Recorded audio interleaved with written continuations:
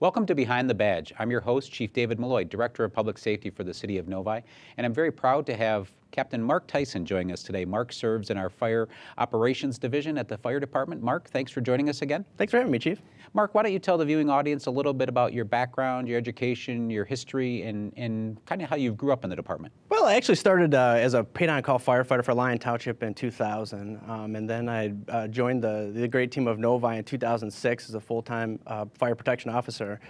From there, I moved up the ranks as a lieutenant, and then my current rank is a fire operations captain. Excellent. And in your education, I know you have some additional education and training? Yep, I started my bachelor degree several years ago at Columbia Southern, occupational health and safety, and I just recently got my master's degree at Eastern Michigan University for emergency management and homeland security. Excellent, excellent. And I know as part of the Eastern Michigan proud tradition down there, their fire staff and command program, I know you've taken on additional duties and responsibilities, and you're now helping with that program. Yeah, that's a great program to help future leaders, especially officers, chief level, and we go through everything from budget to problem employees. I like the program so much when I started teaching there. So I'm an adjunct instructor, and I help out at Eastern Michigan. Excellent. There's no better way of preparing our future than, extending yourself and sharing your experiences, sharing your history, but preparing that next generation. So thank you for doing that.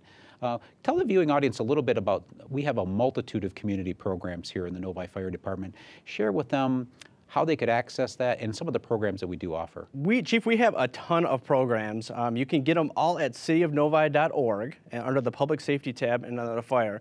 Our main program that we like to push is our car seat inspection program. This program, we don't just limit it to the Novi residents. Anybody that comes through the city of Novi, we want to make sure that your child is safe and their child's seat is installed correctly. So once a month, we do a mass over at Station 4. It's usually on a Saturday, and you can find all the information on our website. You can also call us as well and schedule a car seat program, and we'll install it for you. And if we have the certified trainers on duty, really we could do those 24 hours a day, and really it's at the community members' leisure. Absolutely, and we want to make it as flexible as possible because it's such a crucial part of your vehicle. And I know our goal, we're trying to shoot again for 2017 is to get 300. I know we usually end up around 275, but that's almost one a day, and sometimes our inspectors are doing 3, 4 a day, but we really want to push that safety program because car seats are such an instrumental component of traffic safety. Absolutely, yeah, and there's so many rules and regulations that we want to make sure that when you do put your child's seat in there, it is correctly, and as your child grows older, we can move it appropriately. Absolutely. I know our smoke detector program is another big hit because our men and women, when we respond to incidents at homes, we oftentimes find that there aren't working detectors, and we will actually install those for free. Can you tell the viewing audience how they can access that? Yeah, and everyone knows that you learn as a little child to test your smoke detector, but how many people actually do it? So what we like to do is we like to go and we want to make sure that your smoke detector not only works, but they're in the appropriate places. So if you call us and say, hey, I just wanted my smoke detector checked out, not only will we evaluate the smoke detectors you currently have, but if you need a smoke detector, we'll install one free of charge. And that's a great partnership. I know we work with Home Depot and some of the other vendors throughout the community in obtaining those, and just one more level of safety that we're trying to implement. Absolutely. Another level is we do a couple different programs, a home fire safety inspection where we'll do, but also a senior fall prevention. Can you explain those to the audience? Because I know we have a lot of seniors that tune into this show. Yeah, so both our senior fall and our home inspections we like to do them together, but we'll do either one. What we like to do is we like to come into your home and just take a look around. And we want to look for any trip hazards, fall hazards, any electrical hazards that we can see. One thing that we don't do is we don't care if you have dust on your shelves. We don't care if your bed isn't made. We won't look under your bed. We don't look in your closets. We're just looking for safety issues only. So anytime we come in, it's very relaxed. We're just looking for any type of safety hazards that you might have in your home that you don't see because you go in there every single day. And just to put the viewing audience at ease, we don't share that information with anyone outside of the Novi Fire Department. So if you did some upgrades to your basement, we're not going to let the assessor's office know. This is strictly to help prepare you and keep your home, number one, free from fall hazards, but also free from fire and any other type of danger. Right, and sometimes it just takes another person to come in there, trained as our firefighters are, and for another eye, just to take a look around and say, hey, you might want to move this, or this might be a hazard in the future, just for some options. Excellent. Cap, I know another thing that you're instrumental in is not only our apparatus in the fire service, but a lot of the equipment that we put on. And our city administration and our elected officials, our city council, our mayor, have been very supportive of the fire service and public safety in general.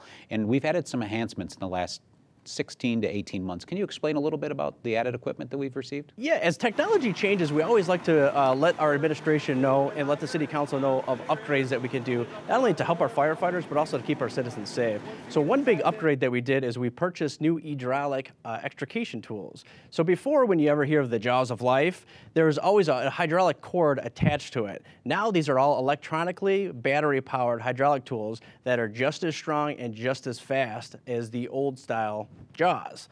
And so now we have no risk of tripping over hose lines or anything like that.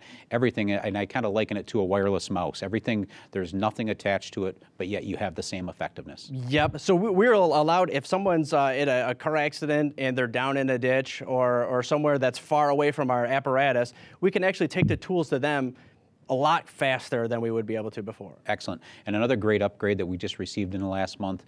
Tell the viewing audience about the newest apparatus addition to the Novi Fire Department. So we just upgraded our Engine 2 to a 2017 Sutphin Monarch, which is a new fire engine. So little specs on that, it's got 1,500 gallons of water, 1250 pump, all the latest technology and all the latest tools. Excellent. And I know that's going to add another layer of protection, particularly in some of our areas where we may not have a large number of fire hydrants. It'll give our men and women the ability to operate on the fire ground in a safer, more effective fashion. Yeah, with 1,500 gallons, and it also has a 30-gallon foam tank, we have a good fighting chance of any fire that we come across, that we could put it out very quickly. Excellent.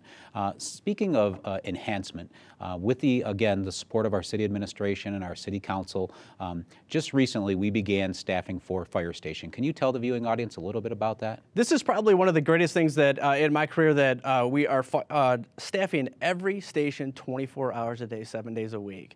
This has never been done before. So right now, Station 4 in July is now staffed 24 hours a day, and we've seen a decrease in response time over 35 seconds. That's outstanding. Yeah. Outstanding. And then to do that, we have to recruit. We have to continue to add dedicated and brave men and women to our organization. Tell the viewing audience what we're looking for in terms of that. We are looking for anybody, men, women, that want to be part of our team. We have a growing organization, and we need as many people as we can get. So we're always hiring paid-on-call firefighters if you live within 5 miles of the city. We're also hiring auxiliary firefighters that you could live several miles away. So anyone that's interested or has the training, either we'll put you through the training, or if you have the training, we would love to hear from you. And I know we have a growing staff. I think we're upwards of probably 75 paid-on-call and auxiliary firefighters, and if there's men and women who are out there and they want to earn an extra $5,000, $10,000, $15,000, $20,000 a year, we need staffing on nights and weekends, and we do have a dedicated group, which is really, I think we have one of the finest combination fire departments you'll find in this state, probably the region, and maybe even in the country. And a lot of that's attributed to people like you. Your dedication, your service is most appreciated, so thank you very much. Thanks for appearing on Behind the Badge with us again today. And to you, the viewing audience, thank you for tuning in to Behind the Badge. And until next time, continue to watch Novi Television.